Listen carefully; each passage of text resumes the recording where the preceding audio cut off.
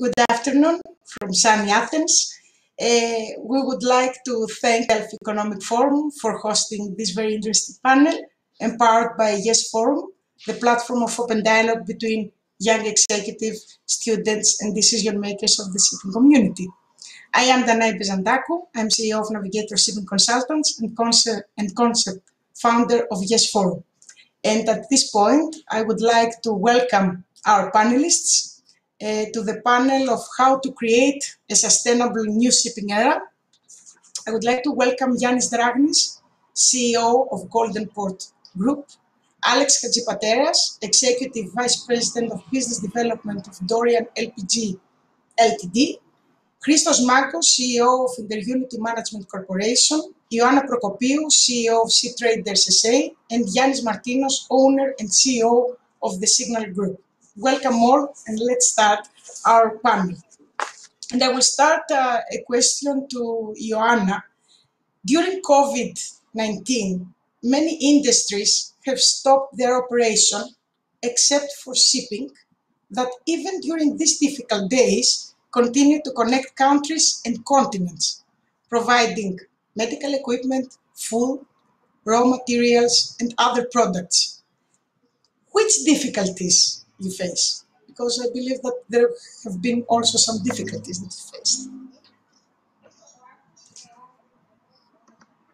Firstly, I have to say what a pleasure it is to see familiar and friendly faces, even though it's online. We've been social distancing for so long that it's very good to see people that we know.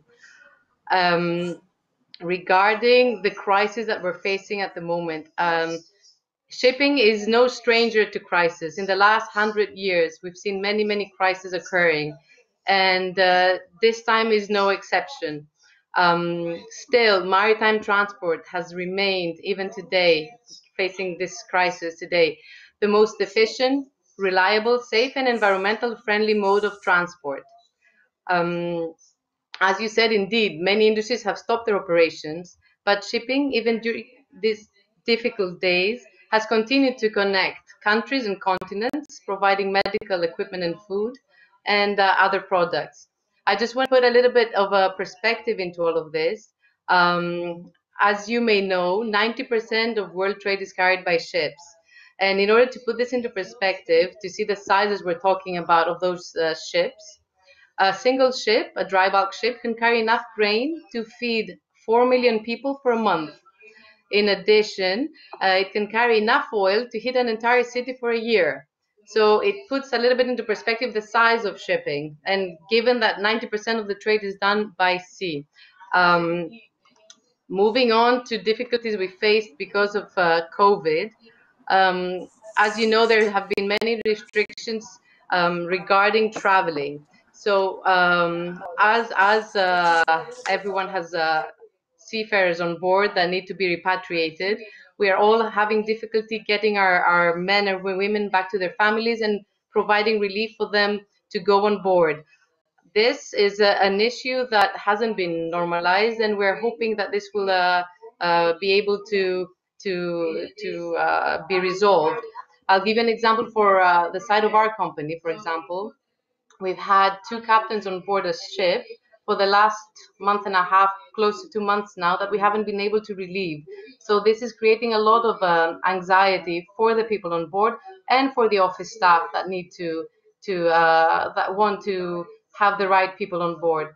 Secondly, due to travel restrictions as well, we're having difficulty placing our superintendent engineers or our superintendent operators on board the ships to be able to attend the vessels during necessary repairs or dry docks at shipyards. Also, from what I hear in the industry, a lot of people are having difficulty to provide provisions on board, necessary provisions like food or spare parts, and as well certificates that the ships have on board and are expiring. Again, we're having difficulty to renew because inspectors are reluctant to go on board, either due to restrictions or due to fear. And finally, another issue that we're having is that we have a lot of ships that have to stay idle outside ports in order for the normal quarantine period to expire. So we are facing with extended, let's say, stays that are disrupting the normal trade of the ships. Yes, but COVID, we did not have any COVID-19 problems on board.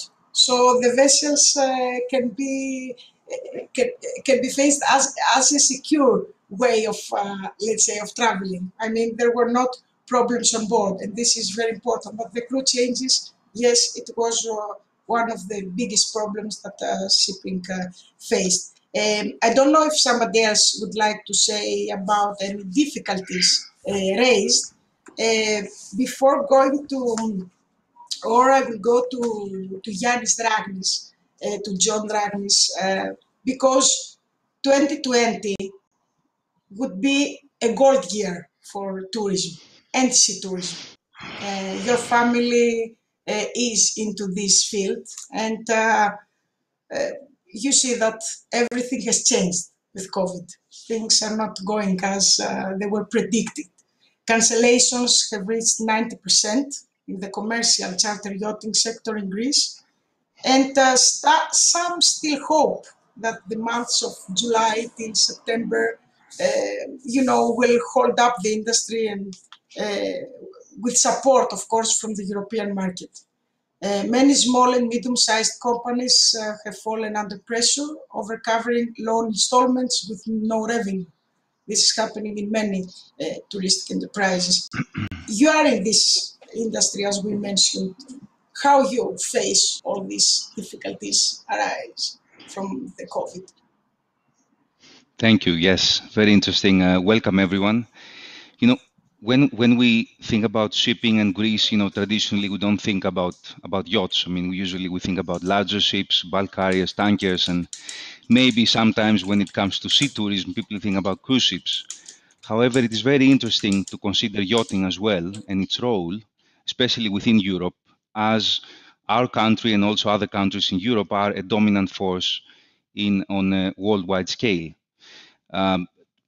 Being more general, tourism and travel is generally about 10% of the world GDP, affecting 330 million lives as workers.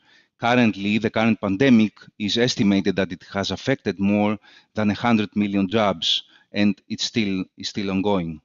Now, as far as Europe is concerned, we contribute around 30% of that global GDP on that.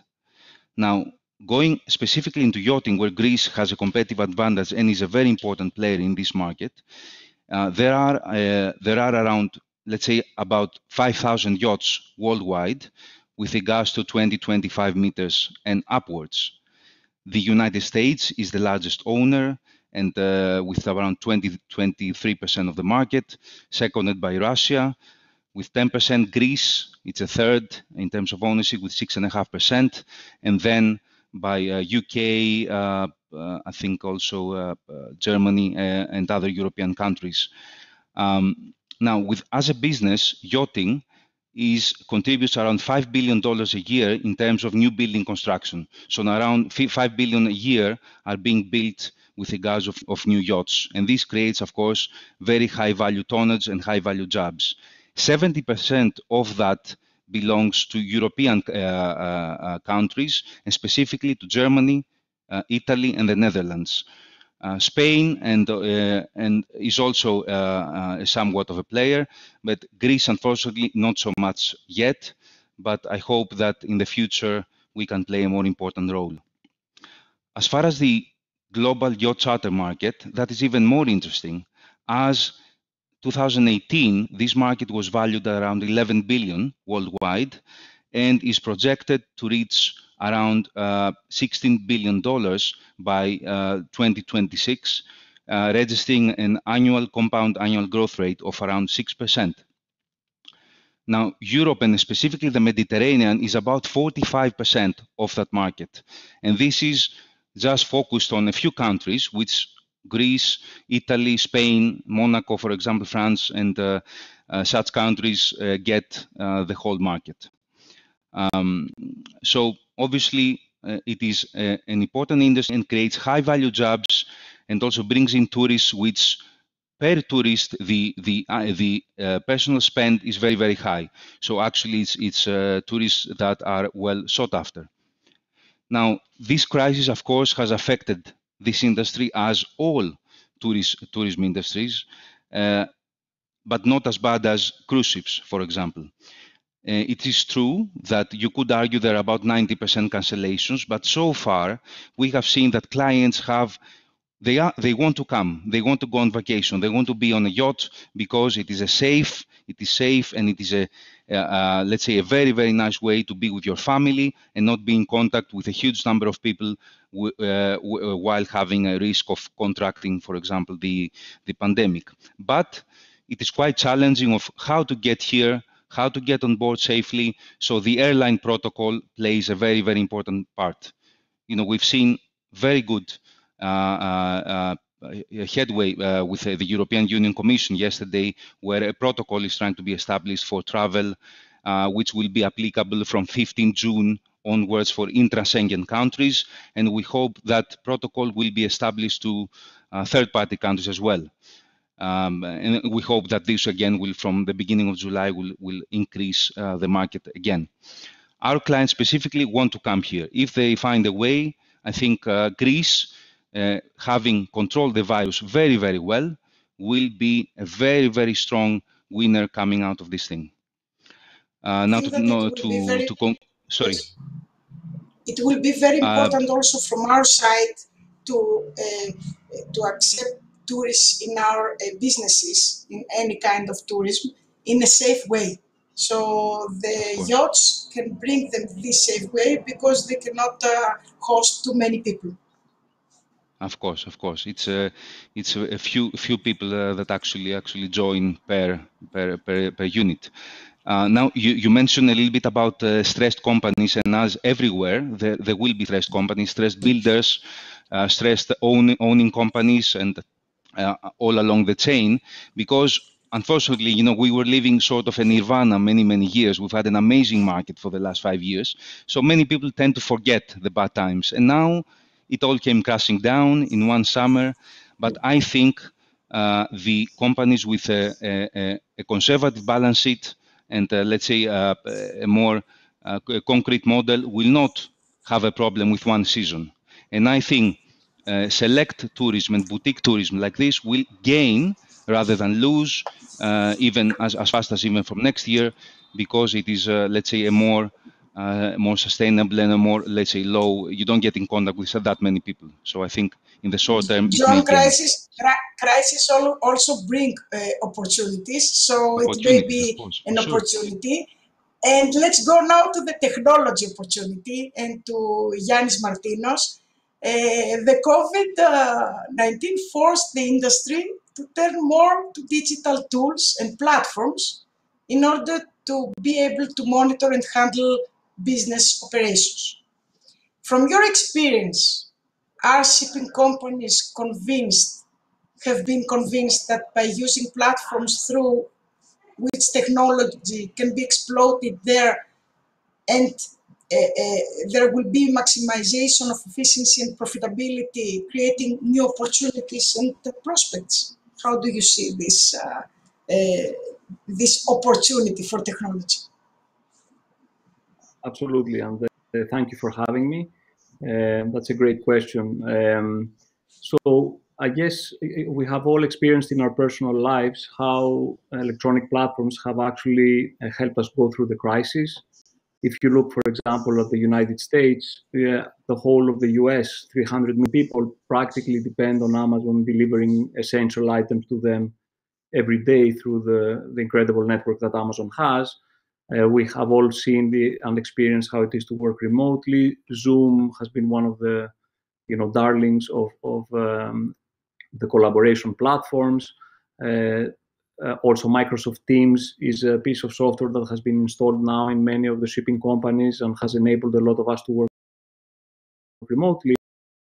I'd like to think of how much we all know that the economy has stalled to a very big degree, but I don't even want to think about how much it would have completely stalled if we didn't have these tools. So this is not specific to shipping, but I think shipping has also learned from that.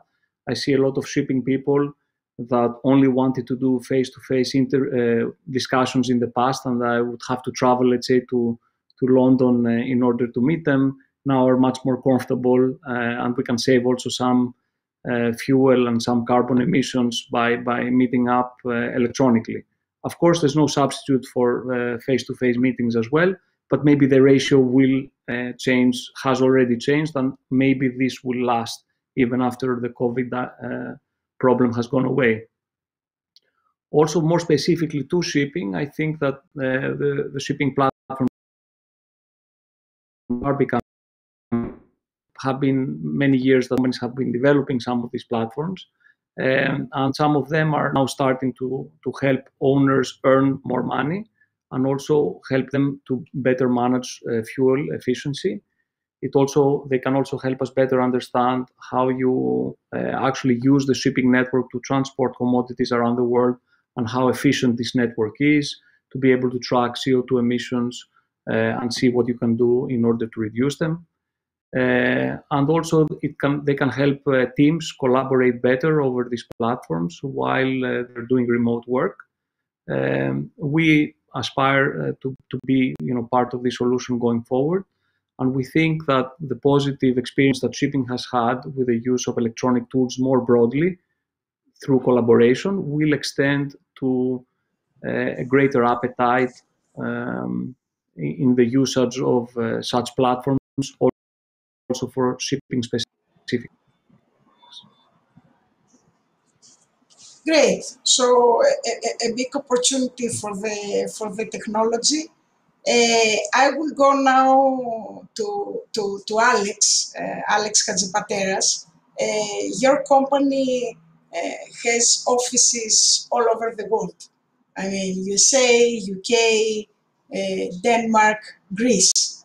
And you have stated in previous discussions we had that Greece's talent pool was one of the main factors that Dorian doubled down in Greece during the crisis and did not move to another country as many were thinking some years ago. Could you please share with us how did you take this decision, and also if you still believe that it was a good decision to be made during the previous crisis? Thank you, Danae, and I'm delighted to participate, and I thank the Delphi Economic Forum. Indeed, during 2014, for about 2 years, we grew the size of the office 2 times as we were expanding our fleet. And the reason for that is we wanted to expand somewhere where shipping was embraced as part of the culture, but also where there was a technical expertise. So we felt that for LPG, which is the gas side of the business that we operate in, that Greece was the right place to expand in. And indeed, that coincided with myself spending more time here as well. Since then, and since growing, we've continued to invest here, most recently in automation and remote maintenance, which tied quite luckily into, let's say, what's happening now with people being able to travel to the vessels. So we've expanded our automation team. We have somebody from the office who is a PhD in electrical engineering who's focusing entirely on how to, let's say, address fleet issues from his laptop in the office. And we really believe that the market here is full of talented people. And also there are many ancillary services around the market in terms of, we discussed a little bit software, but other technical companies. So we think Greece's rich history has continued now into the future, and still, because relatively speaking, the shipping industry, although it goes through many cycles, has remained stable. So we're comfortable here growing on the technical side. Great. So the decision continues to be the good one, and let's go now to Ioanna again, because we are part of the European Union, and Greece accounting for only 0.16% of world population and 0.26% of gross world product, has a dominating role in the global and European shipping industry. Greece is the major shipping nation within EU, having 17% of the global and 53% of total EU interest capacity. What does this mean for Greece's and Europe's GDP? Indeed, Greece has the largest controlled fleet, and it's no secret that Greece is one of the Greek shipping is one of the key sectors of the Greek economy, contributing annually 13 billion to the GDP, and shipping services account for 7% of the country's GDP. We are also employing 192 people, both on shore and at sea. So Greek shipping is one of the biggest contributors of the Greek economy. But similar stories with European ship owners as well, because European ship owners operate one of the largest, youngest, most innovative fleets with a very good safety record in the world. So in order to put this in numbers, European ship owners control 40% of the world's merchant fleet. And even though they're European-based, the majority of their trade activity is done outside of the EU. So if we look at the EU numbers, EU shipping industry contributes about 147 billion euros to the annual GDP. And as a whole, it provides 2.3 million jobs and estimated to produce 41 billion in tax revenues. Also, we have to bear in mind that the average income per worker per year is about 78,000 euros. So it's also a high-paying industry. We can fully understand it, and we're seeing it, and it's very important also to be heard to Europe and to hear these facts. Now I will go to Christos, and I will make you a question about oil. I mean, except for COVID-19, shipping industry and tankers also were affected positively by the crisis in oil market and the high freight rates that caused. I mean, we had some very big numbers to see, which was very good during this very unprecedented situation that we're facing. How long this will last? I'm sure you don't know exactly, because if you can give this info, it will be great for many people. But just tell us a little bit about this phenomenon.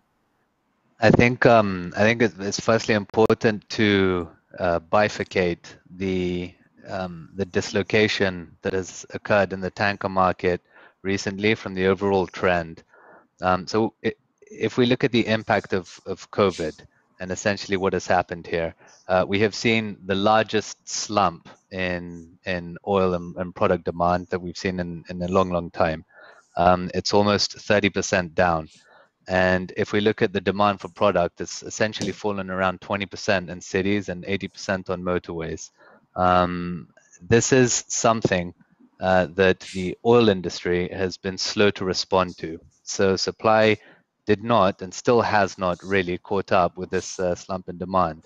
We're still essentially pumping out between 96 and 98 million barrels a day. And all of this has created essentially a warehousing problem. What do we do with all this oil? And of course, vessels are very efficient, very safe means of essentially storing the oil, and that's what's been going on, and it's been consuming essentially tonnage for that purpose. What's also happened rather interestingly is, as there's been a growing need of storage, there's been a growing need to also compress essentially the extent of the storage. And what we've seen is that almost all of the Chinese refineries have come back online, and refineries are essentially taking this crude product, and delivering delivering product into the market that's not yet ready for consumption. So what we're seeing is that now the product market is also beginning to reap the benefits, essentially, of this storage story. However, we do have to frame this in, how long is this going to last? Now, of course, I'm not even going to pretend to, to try answer that question in any way accurately. I'll just, share with you the tea leaves that I see going on here. There are three ways of viewing what's happened here in the world today. There's the argument that this is a deep but short-term recession. There's the argument that this is a systemic crisis, and then there's the argument that it's just a shock. Now, all the data seems to evidence that we're talking about a deep but short-term recession that has essentially hit the services industry harder than any other sector. However, on the flip side, what we've seen is that governments have been very quickly to respond from a fiscal and a monetary perspective with robust policies, albeit that they may be lacking a little bit in clarity at this point in time. But also we see that the service industry, yes, they are very quick to fire, but they're also equally quick to hire. And so that's why the expectation is that the rebound will essentially be rather more rapid than the recession that we saw occurring about a decade ago. This is to say that the expectation is that this oil glut, this consumption, the warehousing problem will be absorbed. But the big question is when will mobilization, when will social mobility be restored? Because at this point in time, there are some, let's say, terrifying stories of, okay, we start relaxing the measures, and the expectation is, well, rather the risk is that we come across a second wave. And this is really the big question. When is it that we can restore essentially our level to the consumption that we saw pre-COVID? So this may be, you believe, a problem for the second wave if it comes. Yes, tell me, Christos. Well, I would say that I would say that the argument of the second wave, I can't possibly comment. The science out there is that's what's really going to be essentially determining the outcome of this. But it would not appear that there has been really a systemic change in the oil markets. The world will continue, has and always will have an insatiable appetite for energy. And that energy is being fueled extremely cheaply right now. If you go down to the gas station, you can fill up your car more cheaply than ever before. And in fact, you're now being actively encouraged to. Really, it is, and really, it's when will governments and when will we have the confidence in order to be able to restore essentially our former mobility to see that consumption rebound? That's the real question. So this gives me the opportunity to go to Alex again, because Dorian is a liquefied petroleum gas shipping company and a leading owner and operator of modern, very large gas carriers. They're well known to us, VLGCs.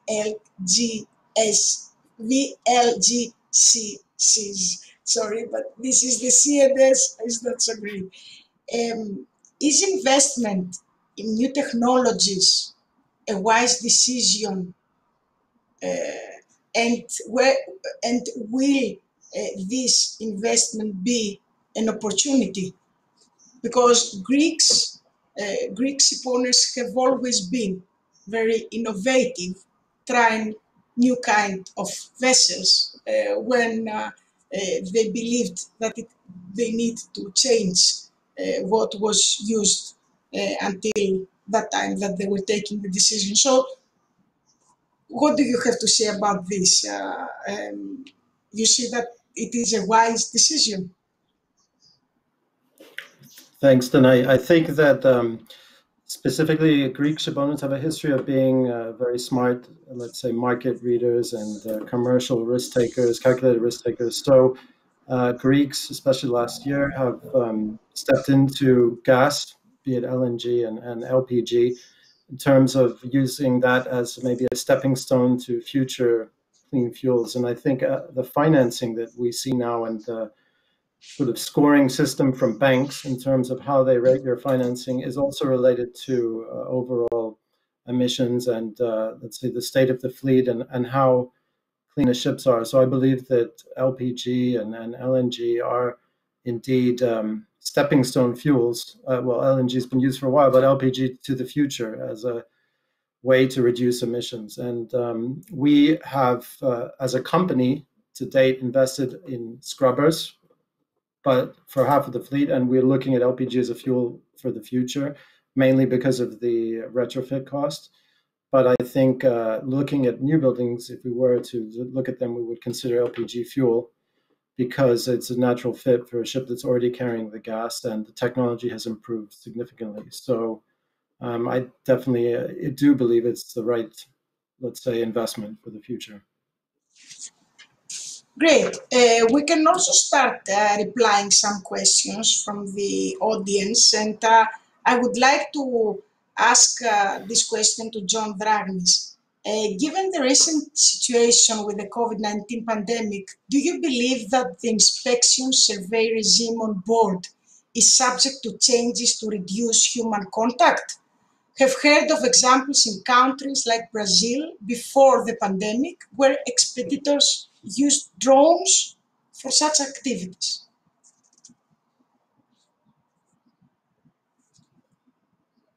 We cannot hear you. Okay, so I will do the next question to John Martinos. No, we cannot hear you, so we go to John Martinos and then we continue with Yannis Dragnis. Where do you think technology, this is a question for you, where do you think technology and specifically digitalization should focus next?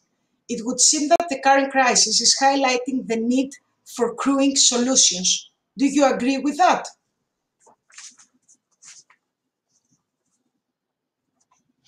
The end of the question, the crewing union is more of a regulatory problem than a technology problem. Technology can be part of the solution in terms of the processes associated with, let's say, getting crews on board, having the temperatures taken, or technology for testing for COVID idea and so on. But really, here we have seen a total failure from a regulatory point of view. And yes, obviously getting crews on the ships and off the ships is really important. As to where technology should focus in the future, if we broadly break the two directions in terms of physical things like fuel efficiency and maintenance and so on, I would say that there are some very interesting companies doing work in telemetry, which is basically the process of getting data from on board the ship regarding the onshore, help crews better maintain and optimize the operation of the ships. So I would say telemetry is kind of like a very important area to work on. And if we discussed about commercial shipping, I think there's a lot that can be done in improving our understanding of the markets. But this is not, let's say, as much of a straightforward problem that has been solved in other industries yet. Whereas telemetry is one of the problems that has been in aviation for years, in Formula One for years, and there's a lot to learn from those industries in how to implement it in shipping. Great. Ioanna, how important is it for shipping to remain in this part of the world, linking it with the up-and-coming regulations and legal tax framework? How this can drive shipping to other more favorable hubs? I think it's, to begin the question, we have to understand the nature of shipping. Shipping is a truly international and truly mobile business. We have assets floating in the high seas, and as such, they can move anywhere in the world. The businesses are not tied with factories and land-based structures. So it's very easy for shipping to move to favorable environments. At the moment, what we see in Europe and generally worldwide is that EU shipping is competing with non-EU ship owners, who often benefit from much lower cost structures. And in many cases, their own government gives them active support because they want to develop their maritime sector. So as such, we have seen a trend for EU shipping managers and operators to relocate in more favorable jurisdictions. Now, when looking at Greece, I looked around to see what the tax burden across traditional EU maritime nations was and open registries. So Greece at this point ranked with the highest tax burden when compared to Cyprus, Malta, the Netherlands, Germany, the UK, and some other open registries like Panama, Liberia, and the Marshall Islands. So this once more how there is an incentive even for Greek companies for relocation to more favorable jurisdiction. The problem of this, though, is that it would be a catastrophe for Europe from an economic, political, and a strategic point of view if that was to happen. Because Europe is very much dependent on its ships in order to have security for its energy supplies. And this has been demonstrated over the past oil crisis, as well as when we have neighbors who are having geopolitical turbulences. We've always been able to rely on shipping for our energy needs. So if the European independent fleet became extinct, it would mean that the majority of trade by sea would be naturally left to China and other Far Eastern countries that enjoy a more favorable environment, let's say. But if that also happens, Europe would lose the wealth of the maritime knowledge, the skills, and the heritage, which is unique in the world that we have at this point. And it's a great shame because, as you know, shipping provides a cluster for educated people, lawyers, accountants, shipping professionals, and is also a high-paying job. So if this knowledge is lost, it's usually impossible to have it back to its original country. So we desperately, as ship owners, European ship owners, we desperately need some stability over the longer term and a predictable legal and tax framework going forward.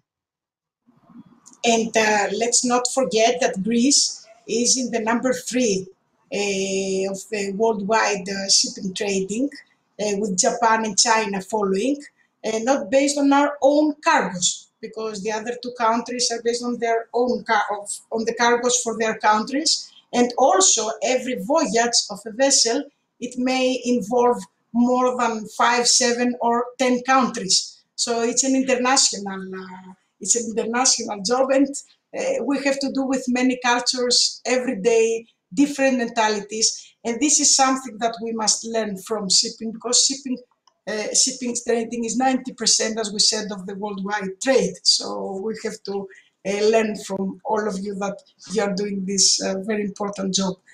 I will go back to John Dragnis because now we are okay. And okay. I don't know if you want to say again the question. About the surveys you asked before? About the survey, yes. Yes, I was saying one of the positive byproducts of what's happening now is that there are more remote surveys on top on vessels by the classification society to vet the condition and quality of a vessel. So basically, it used to be the case, and it is the case more or less, that on every single incident, the classification society has to send people physically on board and check certain issues that have to do with that incident and the ship. So now we see more and more such surveys being done remotely, and the classification society also promotes that very fact. Now, what is needed is the seamless cooperation between vessel, the crew, the people on the ship, the people from the office, and the people from the classification society for that to work better and better. So good exchange of information, good technology platforms to exchange that information, and a protocol that clearly outlines the rules for let's say the customer, the ship, and the shipping company to pass the various surveys. So basically, I believe that this is positive. Now, although the class hasn't been able to do such surveys on even more critical components, say that have to do with the engine room, or certain other critical issues, I think that by establishing protocol, that more and more such surveys can take place without the need of people actually flying over every single time, going on board the vessel and checking such issues. They can do that remotely with the feedback from the office and the crew of the ship. Okay, great. I would like to go back to Christos and ask Greek ship owners were always, as we said before, very innovative and technologically advanced. However, the belief of the people was that Greek shipping does not like technology. Nowadays, we're experiencing, as we already discussed and with Yannis Martinos, a digital revolution. Transparency through increasing data gathering, as the regulatory and environmental conditions, the last has in particular dominated the European agenda. Could you please tell us what this revolution means for the industry? Yeah, of course. I think the first thing is that even Greek shipping has now recognized that essentially technology has been holding these economies together throughout the COVID crisis, and so it's beginning to embrace more and more, the importance. The data, the issue of data is actually a complex one. The first step is gathering the data. And the second part is making sure that it's accurate, and the third one is interpreting the data.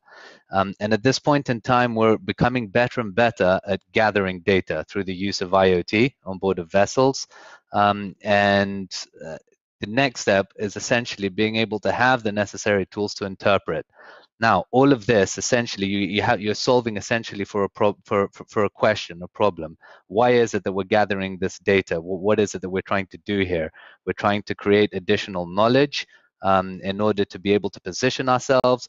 We're looking at it from a safety aspect so that we can essentially predetermine before incidents occur. These are the questions that essentially we're starting to ask ourselves, and we're making sure that the data is able to give us that outcome. And this is something that we have seen being ramped up in a massive way in shipping, and it's being embraced, because we have to appreciate that this is a very capital intensive industry. It's one where we entrust very few mariners on board very expensive vessels, and in order to give them the absolute maximum support, we have to be able to also give them the tools to be able to collect data and feed it back to us, so that we can then in turn interpret it. I also think that we're seeing the formation of fantastic data interpretation tools, essentially the ability to organize big data in order to actually make sense of it, because we're moving, and the dream essentially of these data companies is to move away from an environment where we're processing and we can interpret what is going on board into something that's a more predictive model. And that really is that really is the dream, whether it's safety related, whether it's commercially related, or it has a lot of applications. Okay, let's see if the dream comes true. Sometimes things are happening earlier than what we're planning of, and this happened with COVID. We saw many things changing in just 1 month. Yeah, Yes, I think so. What I'd say is that COVID has actually, it's opened a number of doors, which I believe will never be shut again. The first one is being able to work from home. And that's an important one that a lot of employers are beginning to realize. And this is something that I think will be continued. The second thing is there were a number of technologies that had been put to one side because there wasn't the immediate need to put them to effect, to beta test them. One particular one, which we work on ourselves as well, is the augmented reality on board vessels, being able to essentially send someone on board with a panoramic camera, and then from shore-based being able to wear VR goggles and view what it is that the camera sees. Okay, now the camera can actually capture a lot more than any surveyor on board, because it gives you the opportunity simply to pause, look around, and scrutinize the condition of the vessel. Now, this was primarily used, or in our experience, was primarily used by clients that wanted to carry out precondition surveys. They figured that the cheapest way of getting the broadest possible spec before an SMP event was essentially to gather that. A superficial inspection conducted through a 3D camera and the use of AR goggles to then view the data and then annotate actually on the image. It's very efficient. Now this is slowly starting to gain traction, as Yannis touched on as well, with surveyors, where they're beginning to recognize that these technological solutions, in fact, do serve being able to circumvent class surveyors physically going on board vessels, possibly OKIMF surveyors, and we're beginning to see this, really traction in the industry. And then, of course, I'm sure everyone on the panel has upgraded that bandwidth, and in their offices and in their homes and on board the vessels. And this was something that had been put to one side. Essentially, the main thrust behind increasing bandwidth on vessels was being able to give crew the necessary contact that they wanted with their families ashore, and bring that proximity. Now, the need for increased bandwidth is, of course, about being able to deliver this mass data and these images that we require in short order. And so I think we're really seeing an acceleration in that demand as well. Yes, and we have to say now that shipping is used to work remotely. I mean, I think that we have been trained from before.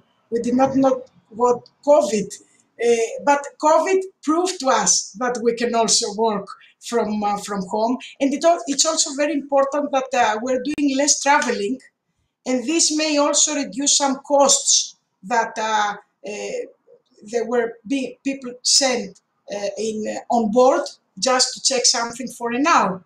So the cost and the time lost was very important if he or she would stay back to the office. So, and before going to Alex for the top question for the young people, I don't know if the audience is inspired because this panel is empowered by Young Executive Shipping Forum, by Yes Forum, but before going to Alex, I would like, because after the comments of Christos, it's great for Yannis Martinos to reply to the question about the virtual reality. How do you see growing the virtual reality features on the services end in the next 5 years? How fast would connectivity develop between ship and shore for facilitating remote support and troubleshooting, emergency medical included? Thank you. I think Christos touched a lot upon the subject just now. Again, I'd like to draw some parallels from the shore before we get to the ship, because basically the ship, the main difference that it has with respect to the shore is that it doesn't have the same bandwidth. So the internet connection on board the ship is not, let's say, usually as fast as it is on land. And these applications first are found on land. And we have seen many efforts with augmented reality and virtual reality on land for, inspections, for maintenance, in order to de-skill a little bit the maintenance work and have people guide workers through maintenance tasks. But these have not yet been so effective. So I think it will be really useful for reporting, as Christos said earlier. But as far as it becoming like a really important part of the toolbox in the next 5 years, I think that it might take a bit longer than that. But I think telemetry will provide more of the practical tools in the immediate future, plus what Christos said about remote surveys and so on, that will also help. Great. And now let's go to the top question to Alex, but also anyone else that wants to reply can reply this question. What about young people? How challenging will it be for them to start their career in shipping industry during this situation? Is Greek shipping willing to help them? And if yes, what do you suggest us? They are asking. So, Alex. Thanks, Danae. I think that young people historically have traveled to Europe to study maybe their undergraduate studies, school, and this crisis could result in people studying more domestically. But many companies like ourselves have a link to schools to offer scholarships, internships, training, to provide a practical, let's say, experience. So I think getting experience on the vessels now, we're seeing more female cadets as well on vessels, expanding the pool. And then in line with the discussion on technology, another avenue may be to do data science, computer science, to get involved through that angle, which is super relevant and expanding and growing. And I think for young entrepreneurs that have ideas or maybe want to build businesses, there's more venture capital interest in the industry around these technology companies. So I think the European Union will provide some funding for that. And it's a good opportunity for young people to read up about different startups in the industry. And shipping's historically been a laggard. So we're, like Christos was saying, late to adopt many technologies. But for all of those that were on the back burner, now we're embracing them, developing them, and I think that provides a wonderful opportunity for young people to get involved. So it will be a good opportunity to read more.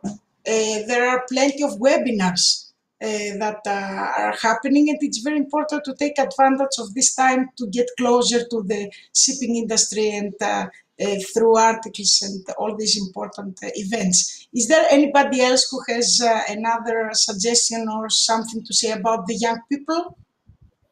So we continue with, yes, Yannis, Martinos. Yes. Yes. I guess what I would like to add to what Alex said is that maybe one thing that is changing with technology as well there is that, for example, when someone had to learn chartering, when I first joined the industry, it used to take 2 to 3 years before they can start actually fixing a ship, which is basically giving out the ship for employment under contract. And that was a process that it took 2 or 3 years because you had to learn everything through osmosis. So you would sit next to an experienced person and learn the ropes day in, day out. And then that would get you to the point where you could actually do something really useful for the company. And I think now, if you have a digital tool that can, let's say, help you understand some of the necessary concepts much more quickly. So it's a little bit, the analogy of, if you have access to Google right now, you can answer some things much faster than you used to in the past. If you had the equivalent, let's say, of Google for shipping inside the shipping company, then you would be able to very much more quickly be able to contribute as a young person to the company. I don't know, Christo, if you would like to add something. You said before. No, I think, yeah. Ioannis put it very well. Yannis put it very well, actually. We have such unprecedented access now to information that it allows young people essentially to catch up in a much shorter space of time. What they lack for in experience, they can more than compensate for in knowledge, and access to knowledge has become so immediate that they really do have a leg up now. But I fully agree with his comments. Great. So let's go to Ioanna again and ask there is the European Green Deal, is a roadmap for making the EU's economy sustainable. Taking into consideration that many regulations in shipping are institutionalized for the prevention of environment, what do you think that future holds for the industry from this side? Okay, let's start again with the basics. As you know, as we mentioned earlier, 90% of world trade is done by ships, and there's no dispute that shipping is the most carbon efficient mode of transportation when you compare it to road or air transport. So international maritime shipping accounts for less than 3% of the annual greenhouse gas emissions. Now, when we are suggesting any measure for the sake of the environment, it is very important for it to be feasible, practical, and sustainable, and to be able to have clear environmental benefits. So if you're referring now to the Europeans' proposal for the emission trading system, this is still uncertain. Basically, what the EU is trying to achieve is to place some sort of emissions trading scheme, which is basically a tax either on fuel or on CO2 emissions for all ships that are operating either within Europe or that the trip starts in Europe and finishes somewhere else, or vice versa. To begin with, it's very positive that the EU has decided to take decisions for the environment. But as shipping is a truly global business, it is preferable to have global regulations under the IMO umbrella and not local legislation, because this often questions the authority of the industry's global regulator, which is still the IMO. So including shipping in the EU ETS can have many legal, technical, practical, and political implications for the EU. One thing that is important is to note that there is a chance that shipping to and from the EU will be reduced. Another thing that we need to consider is when we are suggesting some sort of environmental regulation, you might have a thing called carbon leakage, which is defined as an increase of emissions outside the EU because the EU actually took some climate decisions for within the European Union. Another thing that we need to mention is that there haven't been any tangible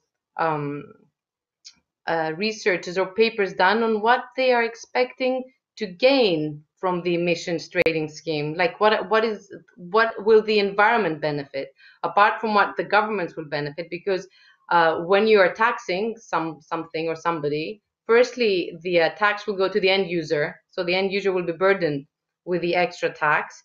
And secondly, you're going to create a huge pot of money, and it raises questions on the management of the funds that will be collected. Who will use the money? How will it be spent?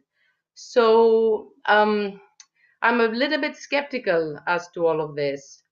But also we need to mention that it goes without saying that ship owners have invested in the past and throughout the years a lot to protect the environment, both in terms of double hulls, ballast water treatment system, environmental lube oils, compliant fuels, etc. And we will always continue to act for the benefit of the environment, but we need some proven technology and some proven environmental results for us to go and invest towards that route. Because it is a long-term process, and shipping up to now is not polluting the environment like other ways of transportation. And until now, shipping tries to be very environmental friendly by following several measures all these years, because we talk about hundreds of years. John Dragnis, there is a question about seafarers and passengers, and I will make this to you because it's good to reply to the questions. Do you think that seafarers can adapt easier than the passengers and apply the new health measures by utilizing their existing safety and security culture? This Yeah, is something that is a concern for many people now with no, of the course, restart. So it's I very, think that very relevant. Yeah, there is so many new rules that we have to consider and follow right now, but one has to create a framework for them, and that is the job of the shipping company, and by extension its agents, which is the crew, to set up a safe environment, clear rules, and which people will understand that the passengers will have to follow. There are protocols, especially in the cruise ship sector, that are actually, I mean, it's about time that they should be addressed. For example, the air conditioning system on cruise ships. That is a matter that has been the cause of discussion and many illnesses for many years that has not been dealt with. And this is the time to deal with that. For example, more filtering and more. You can't have one common air conditioning system that is, who knows when it's clean. It should be an important item of how the air is circulated in a cruise ship. Now, the massive cruise ships actually have 5,000 people on board, so it is potentially a huge, source of germs. Now, in our case, for example, in the smaller, obviously not a cruise ship, but small passenger yachts, I mean, we have very clear protocols that the crew has already in place. We've done that since early February when we saw this thing happening in China. We thought that it would be an issue. Especially, of course, for people coming from Asia at the time, but now, that's the least of our worry. Actually, we worry more about Westerners at the moment. And there are protocols in place, whether it is about on board, about what happens if someone, is actually becomes sick. We even have, let's say, a private plane evacuation. Of course, that's in certain extreme cases for if someone catches the pandemic. But the bottom line, you either adapt or perish. You have to follow the new rules, you have to follow the new reality, and you move forward. Creating a safe environment, and at the moment is a little bit also psychological. Maybe we're overreacting in certain issues, like it was the case when it was first proposed yet, to skip one seat in between passengers on an airplane. I mean, it doesn't offer any real hygienic protection, but people felt that if I'm further away from the other person, then maybe I will less likely to catch illness. But certain protocols will need to beefed up and passengers will need to follow them, but it's our job to make it understandable and clear to them what they need to do. And I think most people will follow. I don't see a problem in the long term. Thank you very much. I would like to ask one question to Alex because I want to do this question before making the closing, very short closing remarks from all of you, and one question from me. Alex, 2020 and 2021 would be challenging years for the listed companies. Now also with COVID, what will be the future? What do you believe? What do you predict? Thanks, Danae, for the question. That's a very tough one. I think that, like what Yannis said about the psychology, has impacted the markets. Now I'm talking about the capital markets significantly. So you see tanker companies that are having very strong earnings in the freight market, but their stock prices don't necessarily reflect that because investors are concerned about future demand, sort of a big correction in the economy. In terms of the 1 to 2 year picture, I still believe that there'll be a focus on clean energy, medium to larger companies, perhaps also the technology element that we discussed.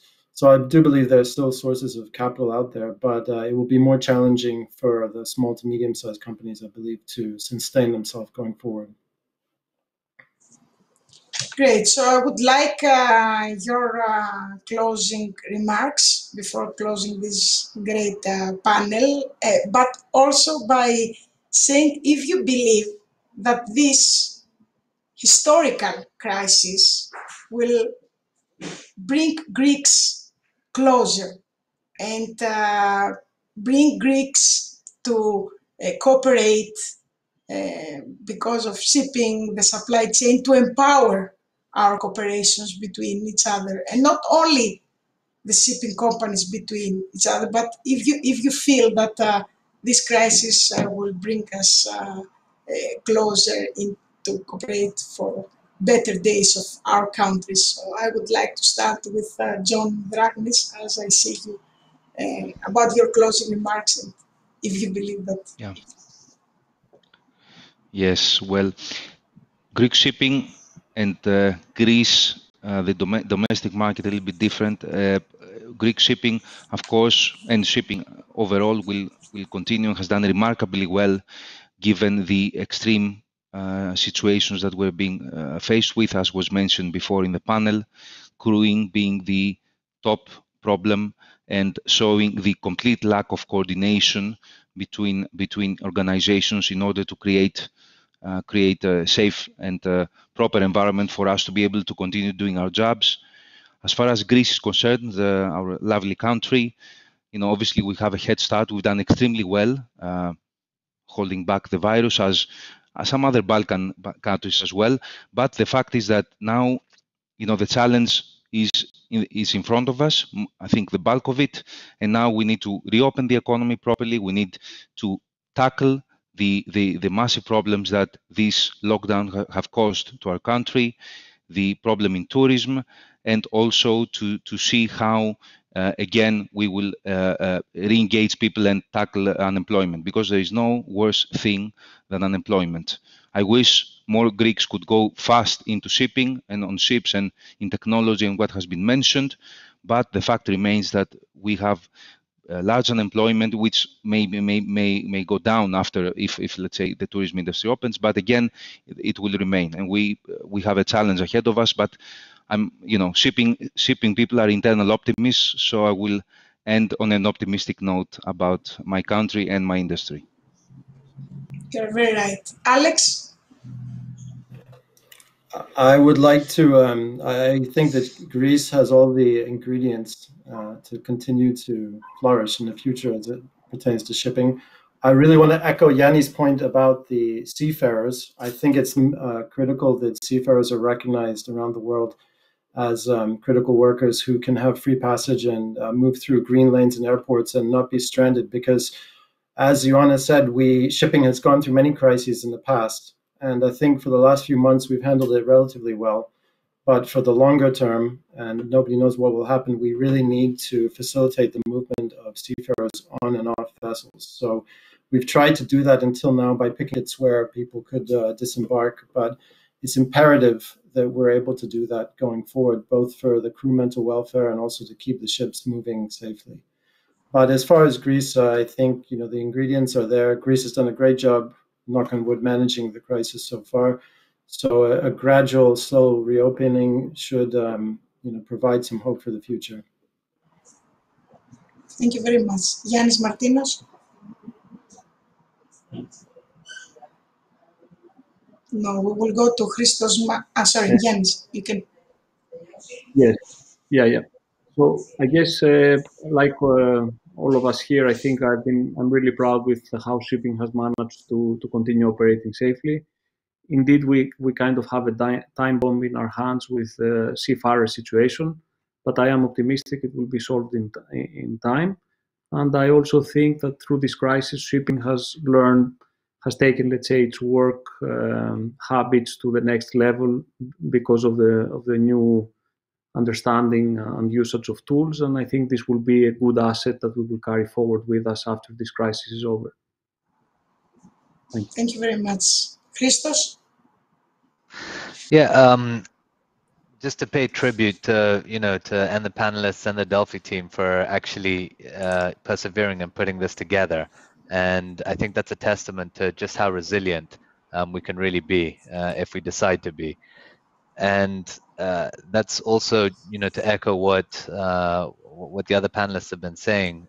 I think Greece has been particularly resilient, and the shipping markets and Greek shipping has been very nimble and versatile, and well able to cope and overcome this. We're seeing that Greece is punching well above its weight, and in terms of its involvement in shipping, we can see that the S&P transactions that are going on, they predominantly involve Greek ship owners somewhere down the chain, even over the last few months, and it's a real testament to how how organized and nimble we were, and how we persevered to to kind of get through this. So I'm also a perennial optimist, cautiously so, but I am a perennial optimist, and I think we will find our footing quite soon here, to recover nicely.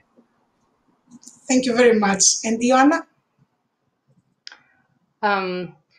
Thanks, first of all, for the lovely panel and the opportunity to discuss all of these issues.